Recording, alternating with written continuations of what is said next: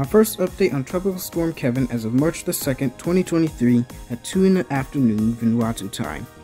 Now, Vanuatu has to deal with this storm just after they've dealt with Judy the other day. Unfortunately, Kevin has winds up to 70 miles per hour or 110 kilometers per hour and a pressure of 983 millibars.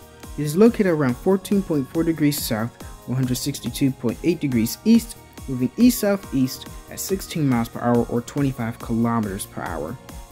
Now here's the latest JTWC forecast come. They have it a little bit weaker than my current analysis, but they are expecting the storm to strengthen as it passes through the Vanuatu Islands, peaking as a high-end Category 2 on the Saffir-Simpson scale, or a high-end Category 3 on the local scale. They are expecting the storm to rapidly weaken after 3 days due to very high wind shear. Now here's the tropical cyclone threat map from the Fiji Meteorological Service. Most of Vanuatu is under the warning sector. You can see they were also expecting a Category 3 on their scale, the local scale. The statistical models. Now they are expecting they are expecting the storm to generally strengthen. Some of the higher end models are expecting a high end Category 2, maybe a lower end Category 3, again on the Saffir-Simpson scale. Shear is expected to rise and then drop, but then the shear is expected to skyrocket by the 4th of March.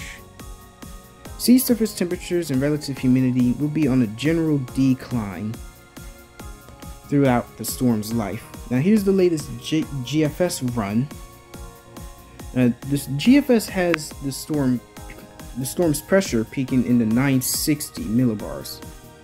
So a high-end Category 2 or low-end Category 3, just as the forecasts say, in terms of pressure. In terms of wind speeds, the wind speeds on models, not really reliable.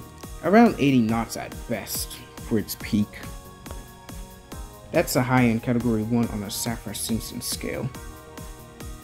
Depend more on pressure when looking at models.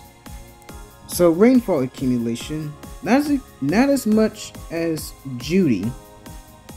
It could be seen up to 175 millimeters on Vanuatu itself, on some islands of Vanuatu. So not as high as Judy. Now sea surface temperatures, they're going to be on a gradual decline, but they won't be a problem for the storm for a while, at least for the next 3 days. 28 Celsius temperatures as it passes through Vanuatu, and after its passage through Vanuatu, 27 Celsius and declining.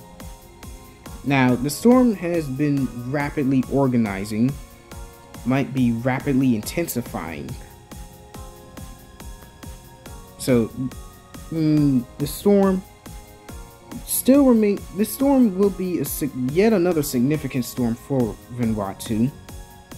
So unfortunately, Vanuatu is not out of the water, and those in the path of this storm should stay safe. And hopefully this will be the last storm in a while for Vanuatu, because we don't want the island chain to be dealing with a whole train of storms after dealing with 2 storms back to back.